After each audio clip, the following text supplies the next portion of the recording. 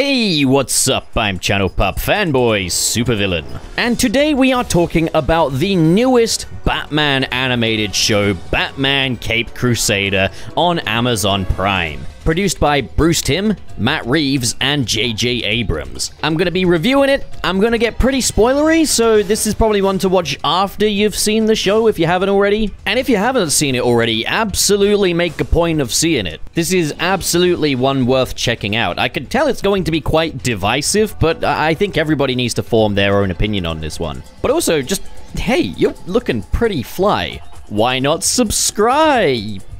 Okay, the rhyme doesn't work, but I meant what I said. And the Patreon link is in the description below. It is hugely appreciated. So, Batman Caped Crusader was first announced in 2021 for an HBO Max release. However, HBO Max decided to drop it. And so the show spent a couple of years looking for a distributor until finally landing on Amazon Prime in 2023. And now it's finally being released. And I just gotta say, I am really glad they found a distributor for this project. This happened at a time when Warner Bros. Discovery were axing projects left and right and just taking a lot of particularly animated projects outside the back of the shed and just shooting them in the head. They are a very tricky company to even try to support. But I am really glad that Batman Caped Crusader found a home, and especially Amazon Prime as well, because unlike HBO Max, Amazon Prime doesn't really have a region lock on it. Or it might have one, but Amazon Prime is accessible in pretty much all of the world from what I understand, so it's not going to be like HBO Max where I need to have a VPN to even access it. So okay, good, great, excellent. Fantastic. It's fallen right into my lap. Now let's actually talk about Batman Caped Crusader, because what we have here is a very interesting project in that it stands alone, but I think it's even better enjoyed after you've seen Batman the Animated Series. Because what we have here is not a continuation of Batman the Animated Series or an evolution of it like, say, the new Batman Adventures was. This is a brand new show, a brand new continuity with a brand new voice cast, except it has a lot of the DNA of Batman the Animated Series in there. It kind of wants to evoke the feeling of watching Batman the Animated Series. And it kind of doubles down on a lot of the things that Batman the Animated Series did. That noir-esque tone, they've doubled down on that here. Gotham looking like a 1940s inspired sort of no time is once again doubled down upon here. Everything is very analog, and that's something I love. I want to see that with more superhero projects. I've seen some folks saying that this does take place in the 1940s, but I mean, I thought that to be the case as well when I saw the trailer, but there's not really anything to explicitly say that this is that time period. In fact, there's a lot of things that would kind of contradict that as well. This show has quite a diverse cast of characters in positions of power. We've got relationships that go beyond kind of the heteronormative. And that's not to say these things didn't exist in the 1940s, but they certainly weren't commonplace, and where they were, there would usually come some very cruel and unusual consequences. So I definitely don't think that this is explicitly the 1940s. There's nothing to really say it is explicitly the 1940s. I think it is just that kind of no-time kind of Art Deco look that Batman the Animated Series had, which I'm going to start referring to as BTAS just for the sake of brevity. And Batman the Animated Series gave us some pretty unique reimaginings of Batman villains that we can kind of see as definitive versions these days. This series doubles down on that, going a little further with its reimaginings of different Batman characters. And of course, you do have Bruce Timm returning for the overall aesthetic and look and vibe of this show. And that was something that I was actually a little concerned about, because it is once again Bruce Timm returning, but no Paul Dini. And, okay, Bruce Timm is a fantastic artist, but the thing is, in recent years, we've had Bruce Timm returning to Batman projects without Paul Dini, and they haven't been very good. It kind of goes to show that it was that duo that really made BTAS work, because we had projects like Batman the Killing Joke and Batman and Harley Quinn, and these were just, like, quite literally the writer's barely disguised fetish. Really only bearing a resemblance to the great storytelling that we had in BTAS, rather than actually being that good storytelling. Who would have thought bringing back an artist but not the writer would result in some varied results? Fortunately, Bruce Timm isn't writing or directing this one, he's purely producing it, and I believe he played a big role in kind of the overall aesthetic of this. The writer this time is Ed Brubaker, hope I'm pronouncing that right, and he's worked on various different Batman comics, and he's done a good job here. What I can safely say overall for Batman Caped Crusader is that it is a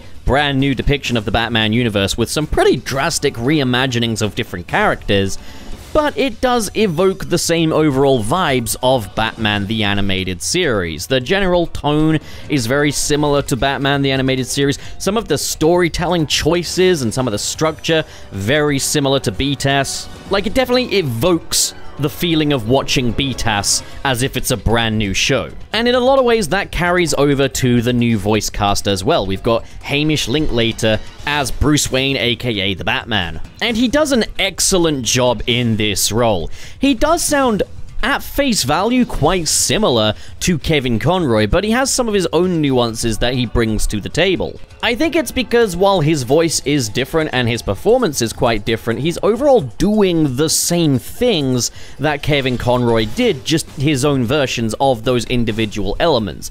One example being kind of the differences between Bruce Wayne's voice and Batman's voice, and kind of how calm and collected Batman sounds. But what's funny is we do also have some other Batman voice actors in here. Diedrich Bader, who played Batman in Batman the Brave and the Bold and the Harley Quinn TV series, who is a great Batman voice, by the way, provides the voice for Harvey Dent.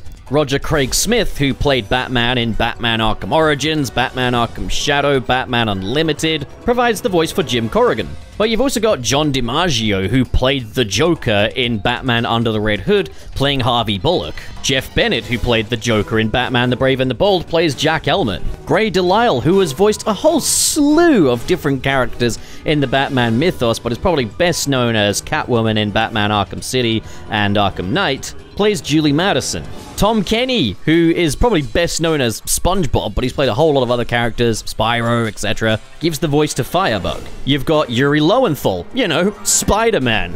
He plays Detective Cohen. James Arnold Taylor as Marcus Driver. And I think Eric Morgan Stewart gave a very different take on Commissioner Gordon that works really well.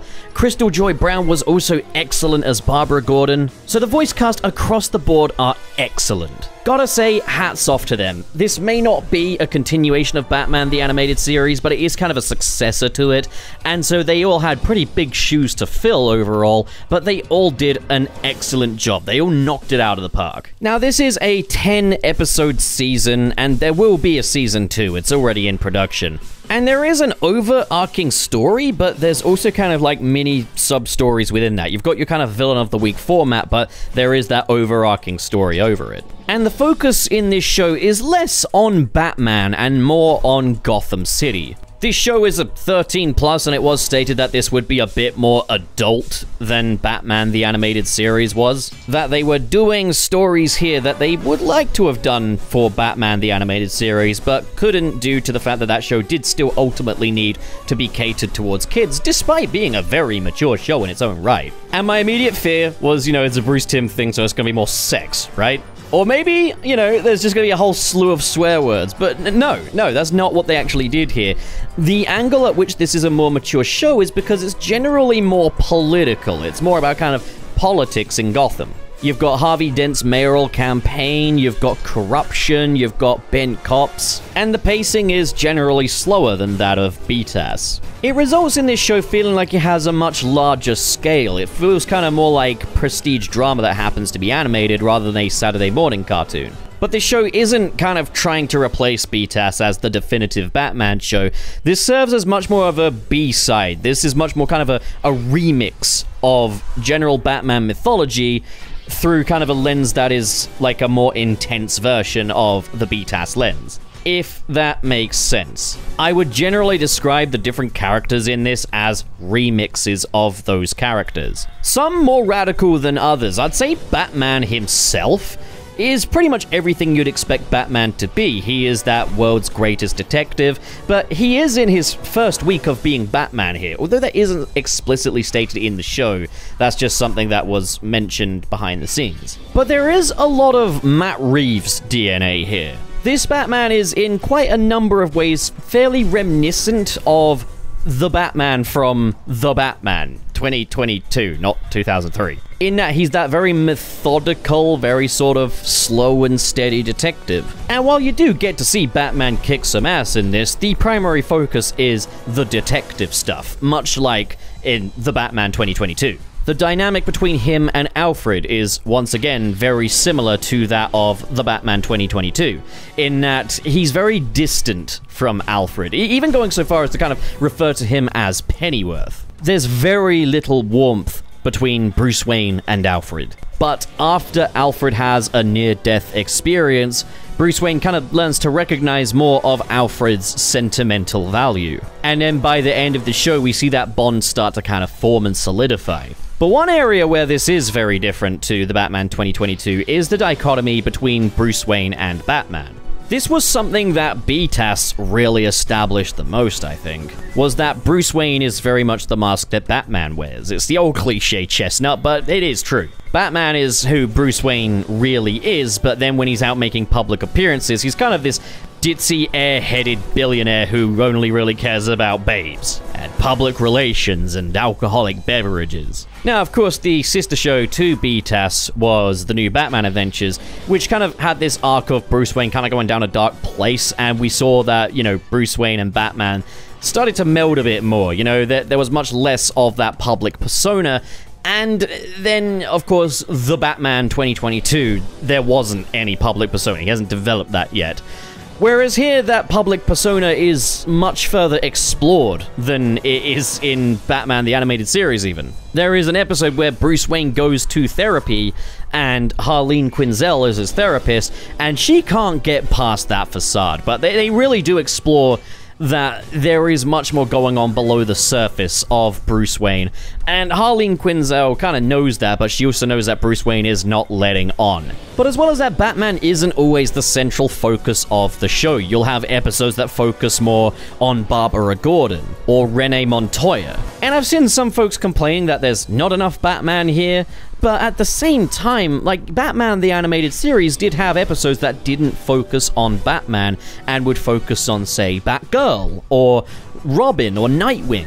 Even then, though, I wouldn't say that Batman has a lack of screen time. He's in this quite a lot. He's just not always the central protagonist. However, he does probably have the bigger arc of the heroic characters in this show. So even though Batman is very early on in his career, Commissioner Gordon is fully established as the police commissioner. He's not Captain Gordon or Detective Gordon like in a lot of other sort of early days Batman stories. He is firmly the commissioner. And Batman doesn't really have much of a rapport with him. However, one thing that remains a constant is that Commissioner Gordon is very much we're gonna do this by the book kind of way. Someone that doesn't waver on his principles. And with that, he's also quite old-fashioned. You know, you could have like a mugger who's stolen some bread for his family or something, and Commissioner Gordon's gotta take him in. He's doing it by the book.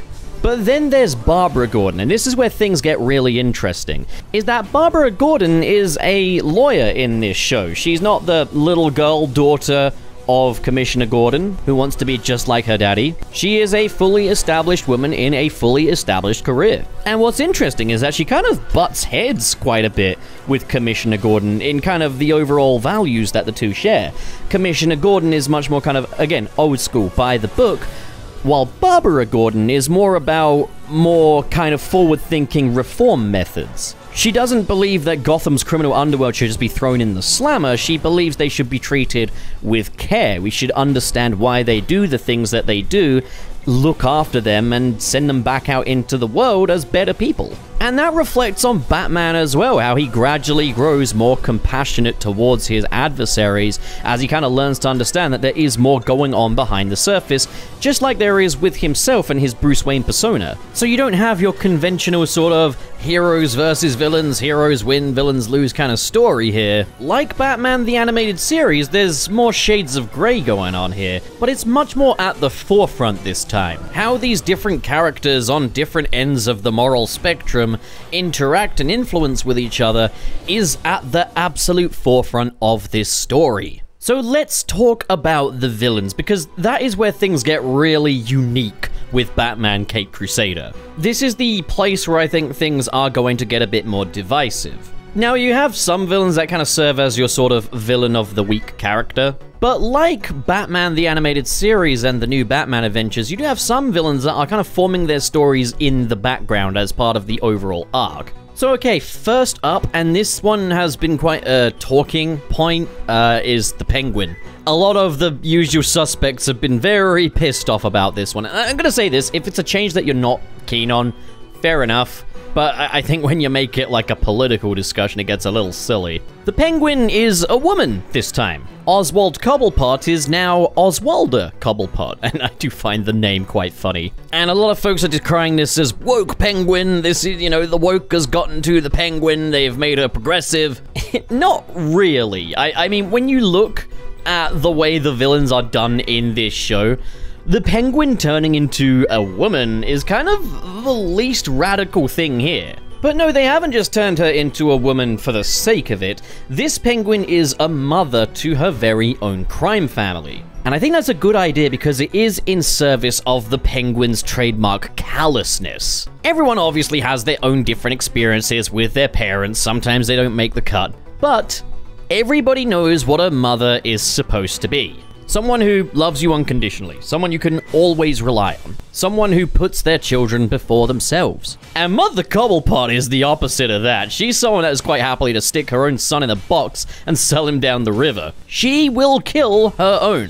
And that's something I like, is that they've taken that Penguin character trait of that callousness, that lack of loyalty to anyone, even blood relatives, and made that the entire crux of the character this time. Looked at the most extreme place they could kind of take that. So I thought this was a really cool idea. It also kind of makes you realize that the Penguin's gender has never really been integral to the character of the Penguin. In fact, same goes for a lot of Batman villains. These characters are very adaptable. Now, being completely real, I don't think anyone's going to look at this version of the Penguin and say, oh, that's my favorite version of the Penguin. And I think the same goes for a lot of the villains in this, but I think that is by design. These are very radically different takes on these characters. Penguin is the first of the sort of villain of the week villains, and I think she's a good one to kind of introduce us to the fact that, yeah, these are not the versions of the characters that we already know, these are brand new. They're going to be going to some unique places with them. And then the next one we get is Clayface. And you would be forgiven for mistaking this ghoul for Scarecrow because he certainly bears a resemblance. But there's a lot more focus on the sort of Basil Carlo side of the character.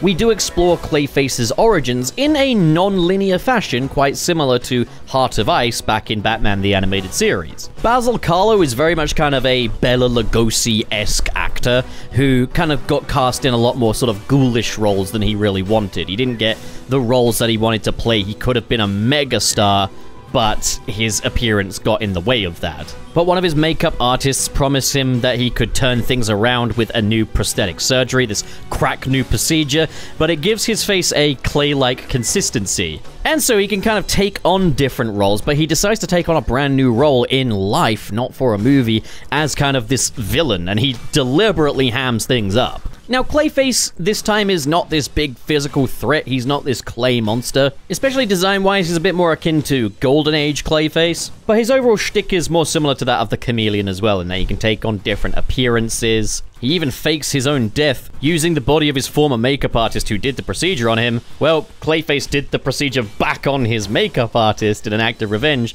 killed him, and then disguised his makeup artist as himself. Well, isn't that groovy? In episode 3, we are introduced to Harleen Quinzel, and she's a psychiatrist for Gotham's wealthy elite. And Bruce Wayne becomes one of her clients after he assaults a journalist at a museum who makes a comment about his mother.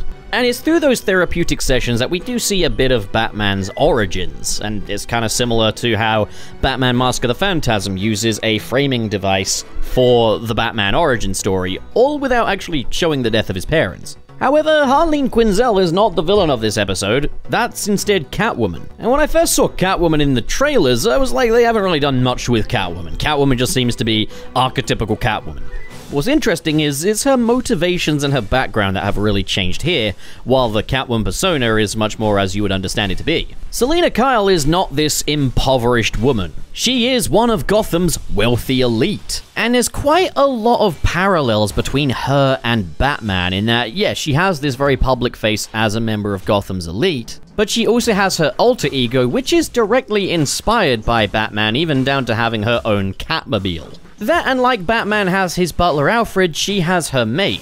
And like how Batman is very cold and dismissing of Alfred, she's very cold and dismissing of her maid. So why does she steal? Why is she a cat burglar? Well, it's because she can. She can do that. Why? Because Harvey Dent will back her up in court. As one of Gotham's wealthy elite, she can get away with pretty much anything, and so she does. Batman's way of stopping her is to get photographic evidence of her doing this, to the point where it cannot possibly be denied, and then, yeah, she is guilty. But that's okay, she's rich enough to be bailed out easy enough, and, you know, with her possessions and everything she's stolen, she can easily get back all of that bail money and then some. Except, her maid is her downfall. So Selina owes her maid a lot of back payments, and so her maid decides to sell everything, take the money, and leave. Leaving Selina with nothing. Now, on one hand, this is a good standalone story for Catwoman. It's a very interesting reimagining. On the other, this could also serve as an origin for a more classic archetypical Catwoman in a later season, but we'll see. I don't think we've seen the last of her, one way or another. Then in episode 4, we're introduced to Firebug, who is often in comics mistaken for Firefly, and they do make a little bit of a joke of this. Now, I'm going to be honest, I thought he was a Firefly reinvention as well until I looked it up. Look, I'm a Batman fan, but I don't know everything there is to know about every single era of Batman, and that will show. But Firebug isn't really the villain of this episode. The villains would be Detective Harvey Bullock and Arnold Flass. So Mayor Jessup has assembled a task force to take down the Batman, with Commissioner Gordon heading the operation. And we do get some really cool sequences of this assault on the Batman from the GCPD's perspective, and we see just kind of how powerful Batman really is. But Bullock and Flass go rogue with their very own idea, to lure Batman in. They break Firebug out of the GCPD lockup and bait him into going rogue, and burning down the East Side apartment block, which was Commissioner Gordon's old beat. They are willing to destroy homes and have people get killed just so that they can lure out the Batman and fulfill this task for Mayor Jessup. And they use Firebug as a pawn, and we see that this guy isn't so much evil so much as he is just very, very sick and twisted, believing that all people are embers wanting to return to the flame. Once Firebug's job is done, Bullock kills him. When Commissioner Gordon meets Batman for the first time, he sees that Batman is saving the different children from the apartment block. And because this is Gordon's old beat, he kind of knows the building a lot better than Batman does, so they work together to save the kids. There is one little contrivance though, and that is that Batman has no way of knowing that the police officers in this building will actually survive, but we don't see him help them at all. We don't even see any intention of it. They happen to get out, but Batman doesn't know that. So that is effectively Batman leaving people for dead, but hey,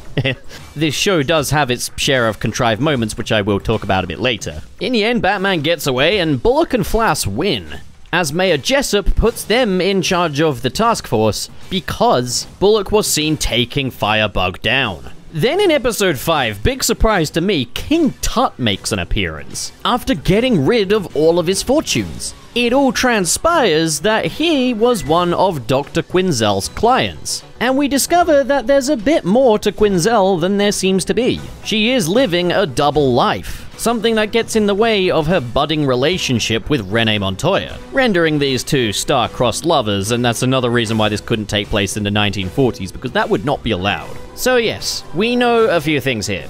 Dr. Quinzel is a psychiatrist for Gotham's wealthy elite.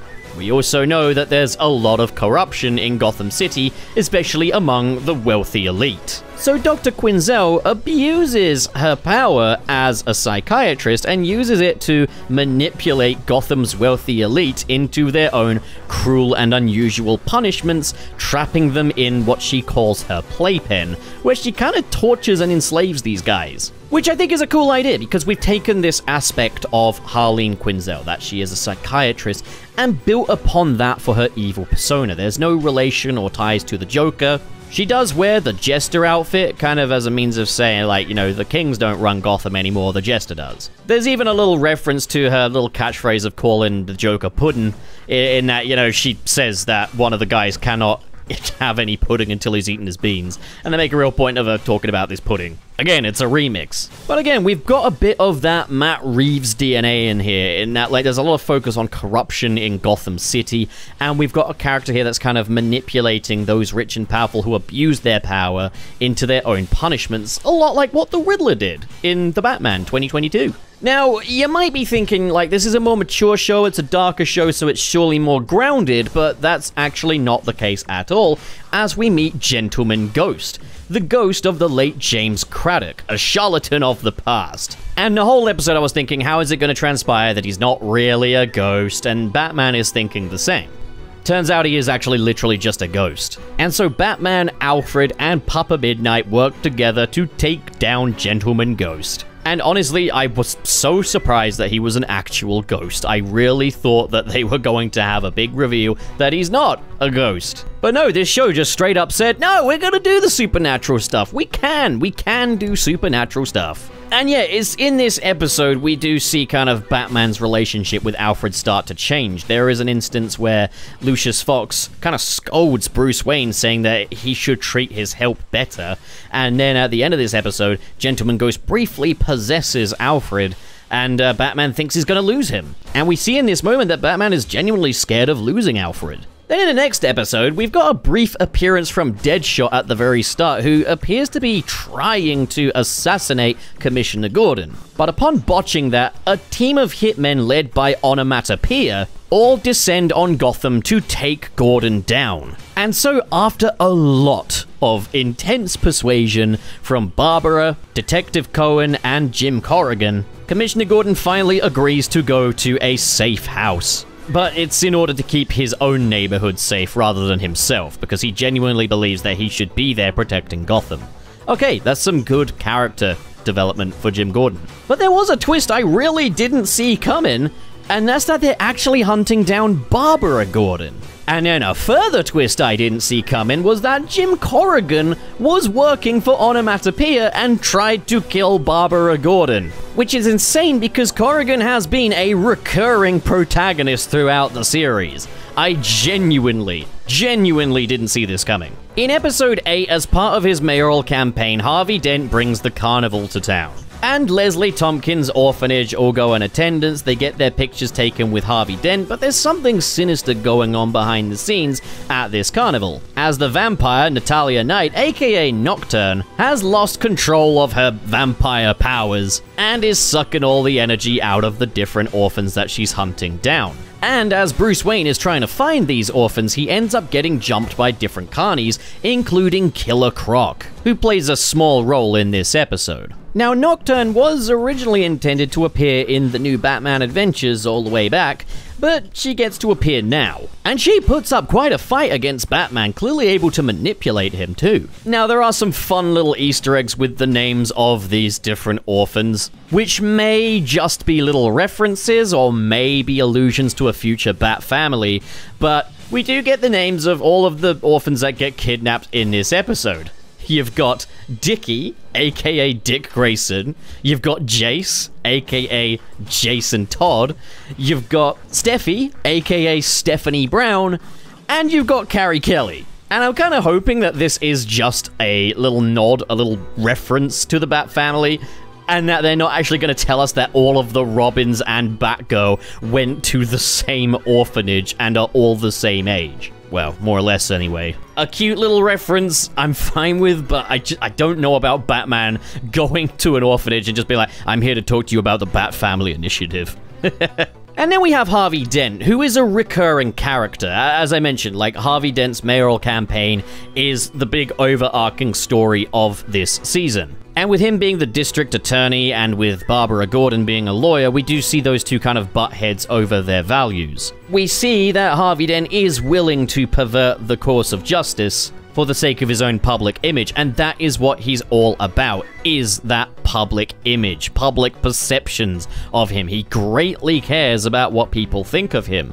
But beneath that surface, again, surface being a big theme in this show, Harvey Dent's mayoral campaign is funded primarily by mob boss Rupert Thorne. Basically, in court, Harvey Dent does everything in his power to ensure that Rupert Thorne's boys get let off, in exchange for Rupert Thorne's funding and support. But Harvey Dent kind of notices that he is behind in the opinion polls, and that the carnival event that he put on didn't get him the donations that he needed, so he decides to change strategy, and not let off one of Thorne's boys. This results in Harvey Dent being the victim of an acid attack in a public bathroom by one of Rupert Thorne's guys, disfiguring half of his face. Now, naturally, if half of your face did become horrifically disfigured, you probably would be quite insecure about that. That would be quite a lot to go through. But Harvey Dent has spent this entire season, his entire mayoral campaign, obsessed with his image, and now half of his face is disfigured. So yeah, it does get to him, and it does result in that kind of split personality Two-Face persona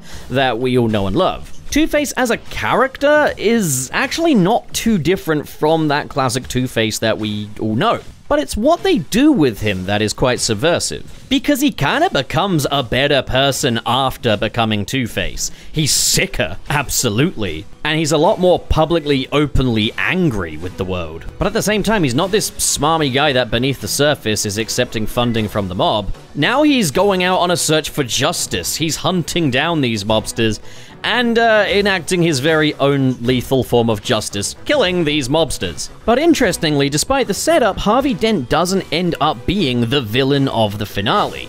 So in the finale, it's an all-out war in Gotham. Bullock and Flass are out to bring Harvey Dent in to Rupert Thorne, but Barbara Gordon serves as Harvey Dent's lawyer.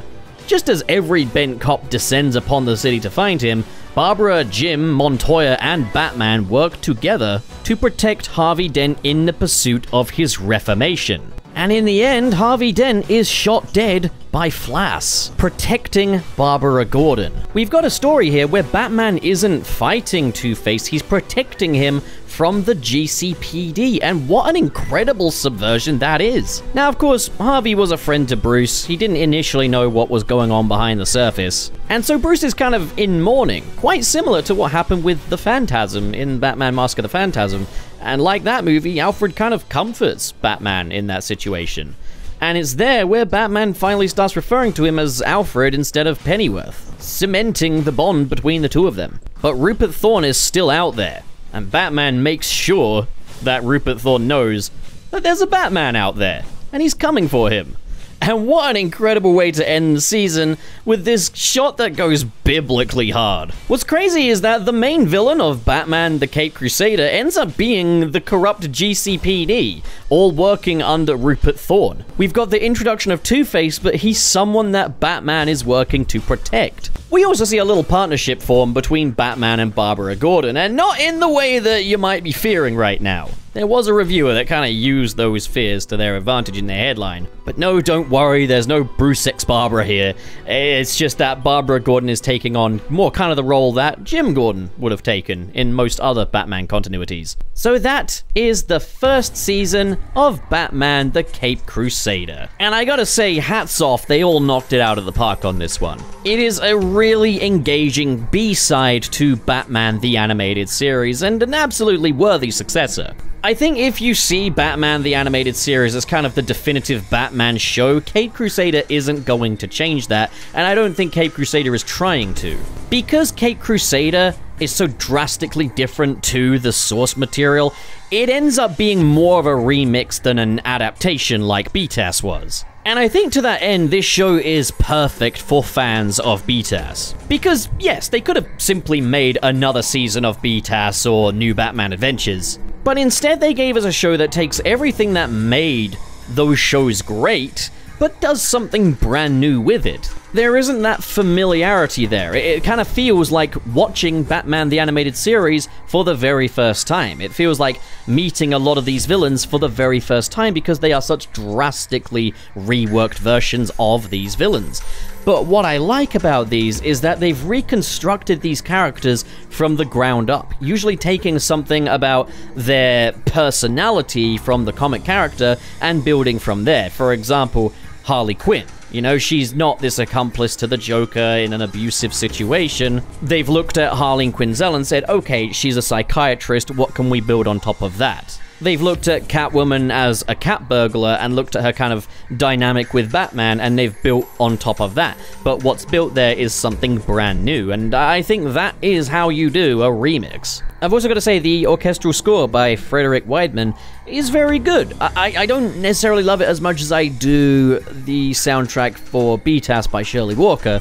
I definitely was able to pick out a few more themes there in that season, but in this show anyway, I will say Batman's theme itself will get stuck in your head. Now, I have said that the show is not without its contrivances. In the first episode, for example, there's a moment where Batman is in the Penguin's warehouse, which is kind of above the sea, and rather than hide behind any of the crates or boxes, he decides to dive straight into the water. There's an instance where Batman kind of pistol whips some goons with the Batmobile, and that could easily kill them. Batman discovers that the corpse of Basil Karlo is a fake and made of clay by simply poking it. Would no one at the morgue have noticed that already? There is that instance that I mentioned with the fire and the police officers. And then in the Gentleman Ghost episode, I did kind of have to wonder, was Batman maybe playing a bit fast and loose with his secret identity by bringing Alfred along and being in the Batsuit at the same time?